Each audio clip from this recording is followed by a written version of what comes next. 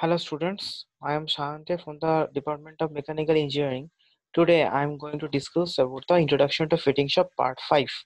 In my previous videos about the fitting shop, I have already discussed about the introductory portions of the fitting shops and some other hand tools that we require for our fitting job.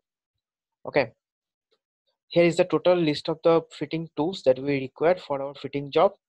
At first, this is the work holding devices, marking tools, measuring tools, cutting tools, finishing tools, striking tools, drilling tools, and threading tools.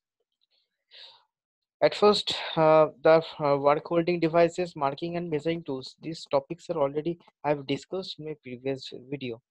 You can get also the link of my these videos in the description. Today, I'm going to discuss about the cutting tools and the finishing tools through this PowerPoint presentation. At first, I'm discussing about this cutting tools. Mainly, there are three types of cutting tools that we require for our fitting shop.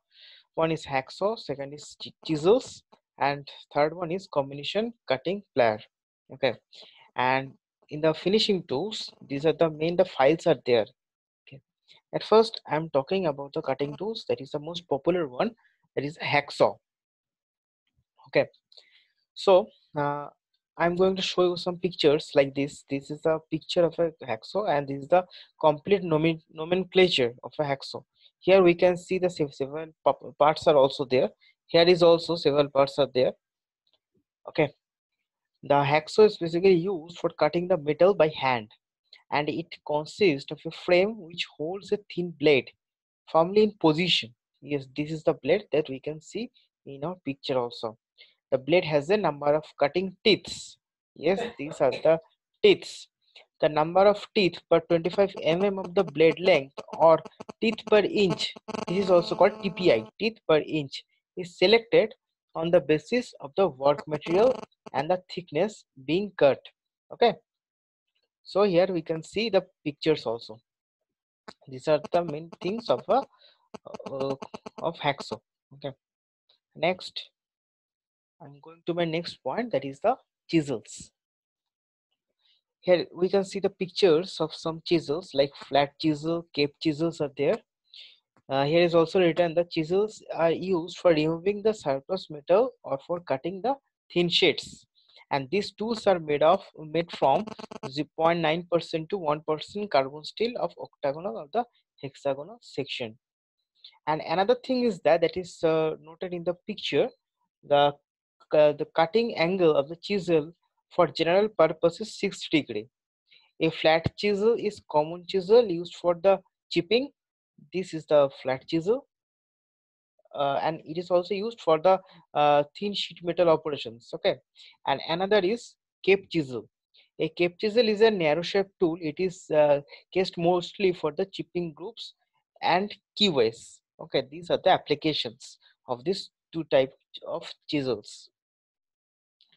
Next tool is that combination cutting plier. This is the most common thing that we can also see in the various works. Okay, this is made of tool steel and used for cutting as well as uh, for the gripping purpose. Okay, so through these cutting edges we can cut the sections. Okay, and this section we use for the grippings. These are the jaws which are adjustable through these grippers. Okay, basically pliers used by the electricians and insulated with PVC cover coating.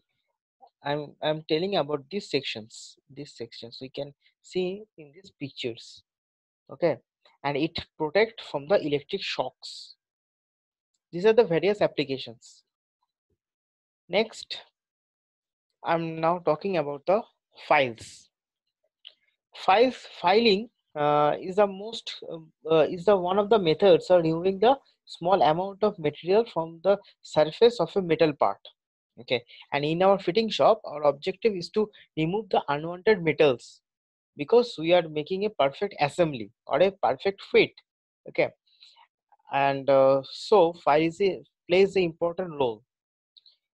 This is the total nomenclature of a file, we can see there are various parts of a files. This section is called tip. The total section is hardly tempered, and this is the length of the file.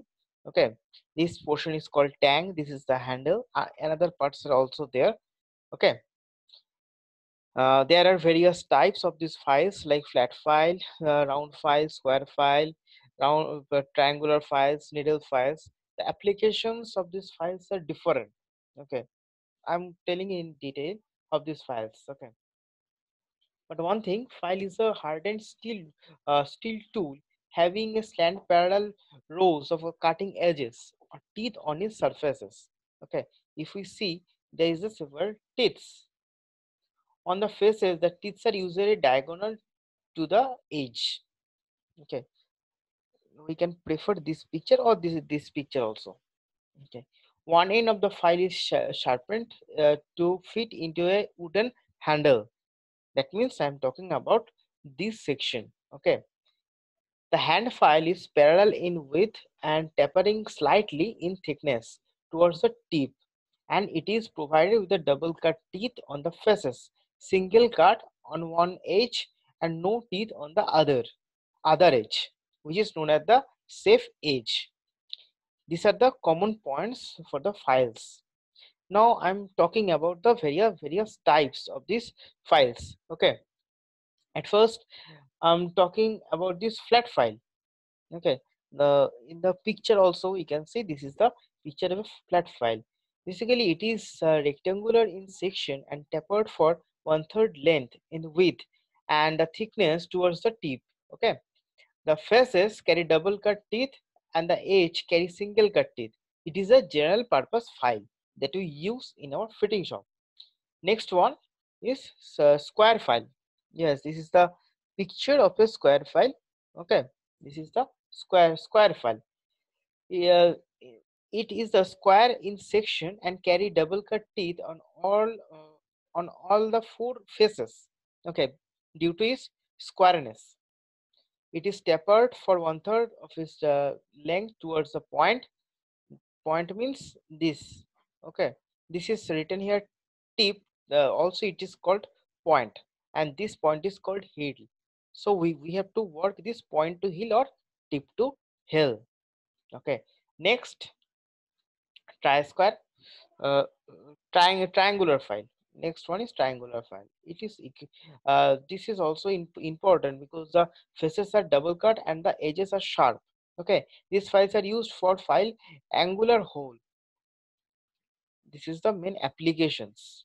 Next is the round file. Yes, this is the round file. We can see the a picture. It is tapered for 1/3 length with a double cut on a large chorus grades. Okay, used for filing out round, elliptical, and the curved openings. These are the main applications of a round file. Another types are also there, like the half round file.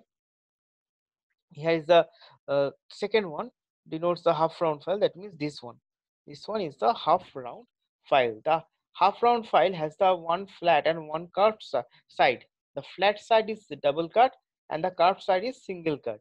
It is not a semicircular but only about the 1/3 of the circle. Okay, and the second cut and smooth grades are also used in this file. This is an extremely useful double purpose file for flat surfaces and for the curved faces which are too large for the round file to be used. These are the main details of a files. I'm not going in detail about the needle files. Okay, this basically in case of this needle file 150 long with double cut teeth are used. Okay, and used for filing the corners, grooves, narrow slots, etc. These are the main use. Okay, and the cut refers to a single cut and double cut files also. Here through this picture we can see two types of cuts, like the single cut and the double cut. The angles are different. Like in case of single cut, the angles of this cut is the 65 to 70 degree. Here is the different. So please look into this picture. Okay, so these are the main things of the files.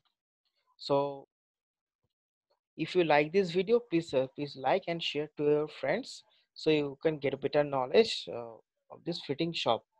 Okay, my other video descriptions and links are also there in the video description. Please watch. Thank you for watching.